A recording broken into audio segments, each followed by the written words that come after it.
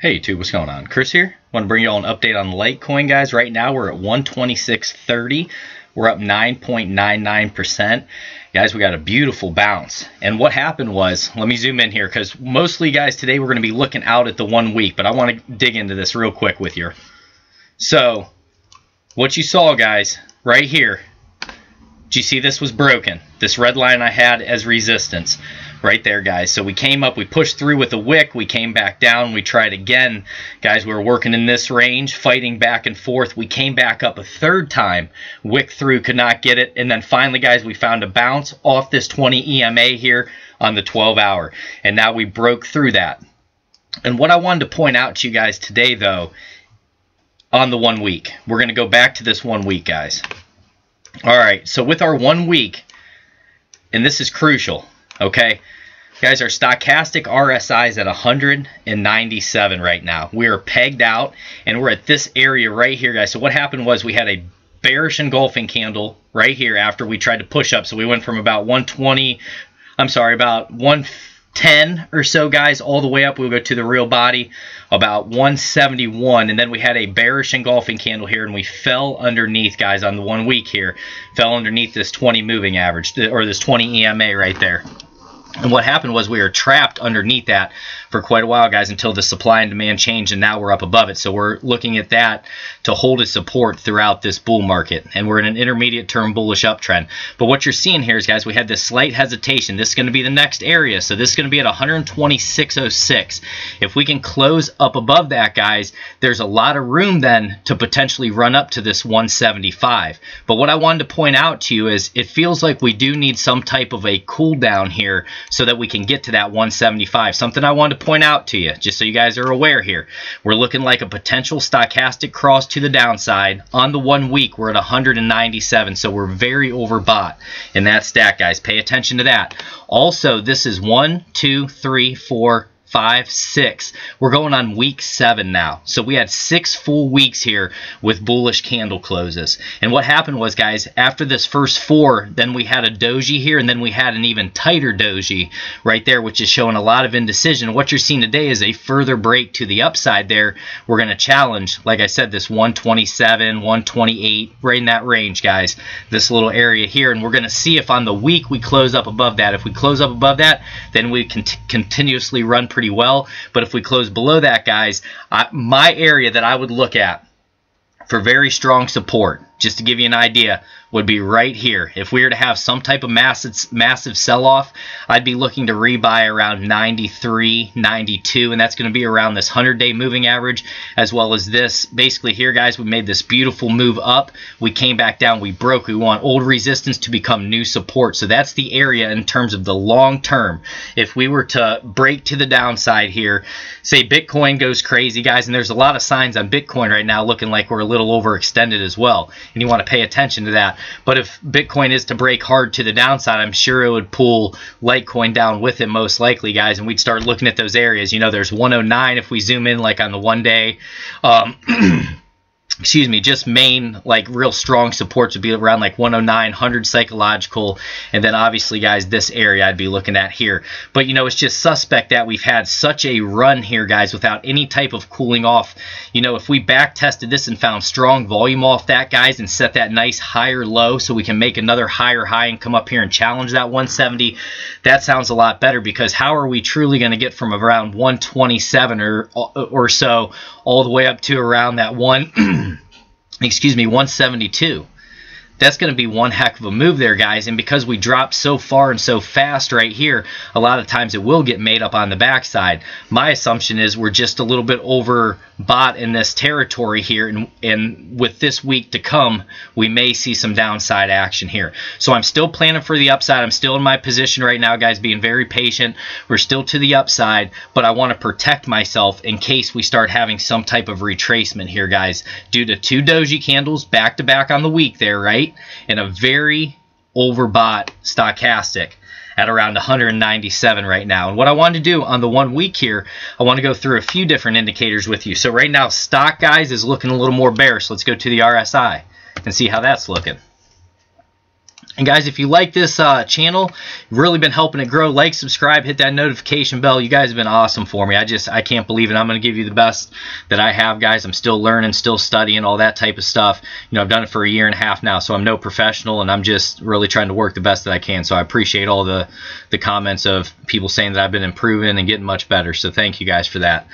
But what I wanted to show you now on the RSI, guys, on the 1 week here, we're at almost 75 right now. So we're even overbought on the 1 week chart.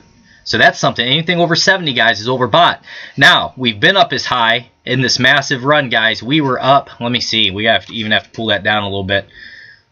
So we got as high as 92. So I'm not saying we couldn't continue to move up, guys. I'm just putting these things in my basket saying, okay, the RSI is overbought. The stock's overbought right now. Now let's go to the MACD and see how that's looking. And this is going to be our MACD and our histogram. Guys, MACD and histogram here, we're still very bullish. We had our cross down there. We're just moving up. Histogram's kind of been a little bit neutral here. You can see how we're gaining strength throughout all this. And now we dropped down a little bit during this hesitation, guys. And then we moved back up. But the histogram really didn't make a higher high there. So that's something I'm looking at. We're just kind of floating neutral there. So we're going to say MACD is bullish to neutral right in that range, guys, with the histogram. And then let's take it out to the Bollinger Bands and see if those are showing that we're getting a little overextended here. And these are the indicators that I really like to use, guys, to formulate a plan. You can see we're all the way up at the top of the Bollinger Bands, guys. And what happened last time we got out of them? We pulled back. And a lot of times you can even make it back to that middle band, guys. That's an area you can see right here. Once we blasted off, we pulled back onto that middle band, and then we made another move up. But typically when you get outside of these bands, like we're starting to wick out of right now, you'll start to see profit taking, just like you saw over here. And then, guys, when you get real low down in the bottom of the bands, that's when a lot of people will buy. So, you know, that's what I wanted to do. I wanted to bring this and put it on your radar and just say, guys, you know, Litecoin could continue to move up. We could make another nice move up into the 130s, 135. That's definitely a possibility. But I want you to be aware that on the weekly, that's a big time frame, guys, we are overbought in quite a few different areas. Okay, so now, but what was cool is take a look at this golden cross here, guys.